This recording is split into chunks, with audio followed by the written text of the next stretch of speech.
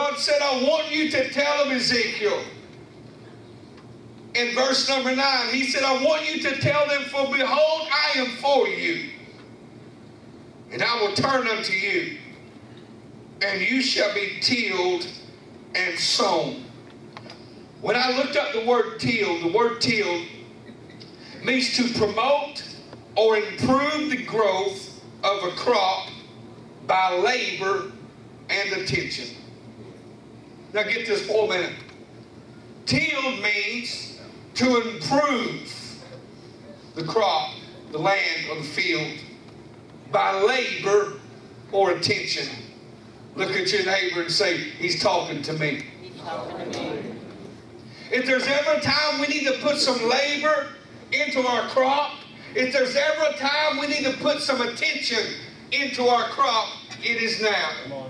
I do not believe that we are just sitting here as just another body of believers just to take up another 2 hours on Sunday so that everybody can be religious and we can go back and we can run and turn the TV on and watch the Dallas Cowboys or watch the Kansas City Chiefs or we can find a fishing spot or we can find a place to ride and yeah, we got our church in on Sunday and we're all right. Can I preach in here this morning? I believe that it's time that our ground become tilled. I believe it's time we begin to pay attention. God's looking at me like I lost my mind. I believe that it's time that we begin to show attention unto the crop and into the place where God would want us to go. Hallelujah. I think that it's time that we begin to look at ourselves. I think it's time we begin to look at our own calling. I think it's time that we begin, praise God, to quit trying to worry if we're going to hurt somebody's feelings because we're too strong about God. Quit worrying about all those things and just step up and just do what God said to do. Praise God, we was at the youth rally last night and there was a young man who performed a skit and he was so just plain and spot on. And he said this young boy came to his dad and said, Dad, can I go watch this movie? And Dad said, well, what's it about? He said, well, it's got a little bit of cussing in it. It's got a little bit of violence and there's just a brief deal of nudity, Dad. But you know, it's not that bad. And the dad said, yeah, son, I want you to go ahead and just have a good time.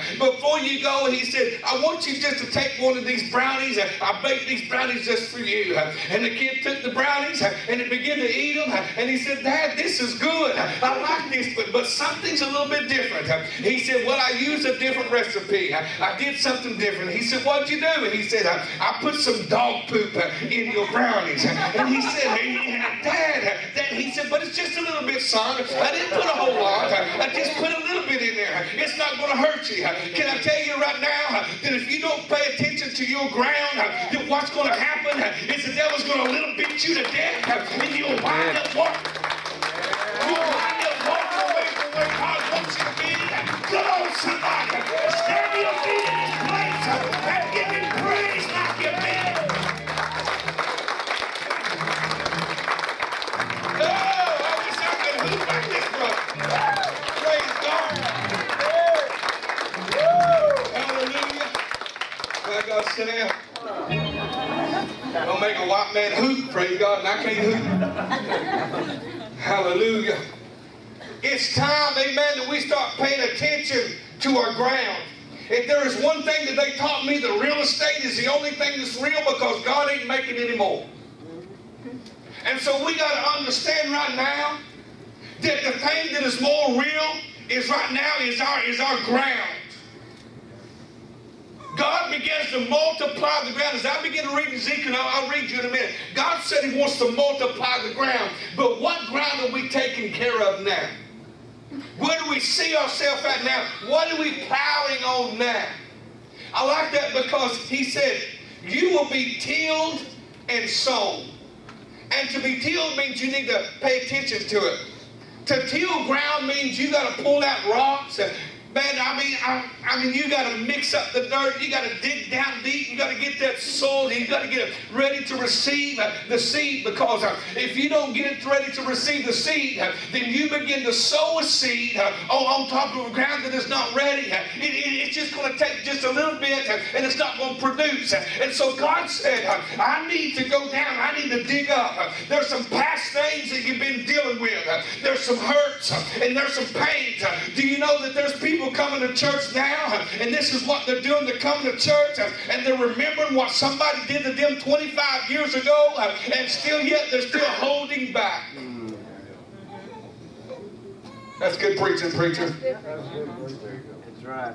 They're coming to church and they're still remembering what somebody might have said. And it's time we pay attention to our ground, because when God begins to tell you, He pulls up those kinds of things. I know we think that we're all this, and praise God, we can do this. But preacher, I can give you scriptures where you're supposed to mark them. You're supposed to make sure. Yes, I understand that. But you got to get to a place right now where the most important thing is what God is about to sow inside of you. That you are well and able to bring that crop up to the place where it needs to be, so that others can get a hold of it.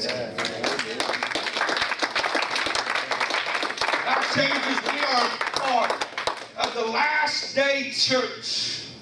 We are part of a last day church. We are going to, I tell you right now, y'all please just listen to me.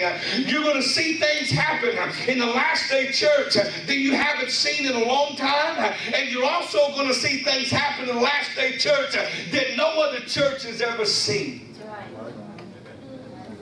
Because it's going to take the former and the latter rain and mix it. My God. Yes. He's going to take the former and the latter rain and mix it together. There's going to be a heartbeat of God begin to flow through the last day church. And can I dare say that most of the radical Pentecostals are going to fall off because they become shallow of the Word of God. But you got to dig in deep, till up your ground, so when God sows His Word, it just don't fall on the top of the ground and wash off, but till your ground, so when the Word goes in.